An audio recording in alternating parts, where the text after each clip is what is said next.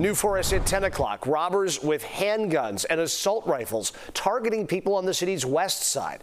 The robberies happened 3 times around midnight during the week of October 7th at the locations there on your screen. Police say the robbers rifled through victims' pockets, demanding money and jewelry, bus passes and green cards, visas, etc. If the victims tried to stop them, the robbers would hit them on their head or in their face. The suspects forced one victim into a car, drove them to an ATM, forcing them to take out cash.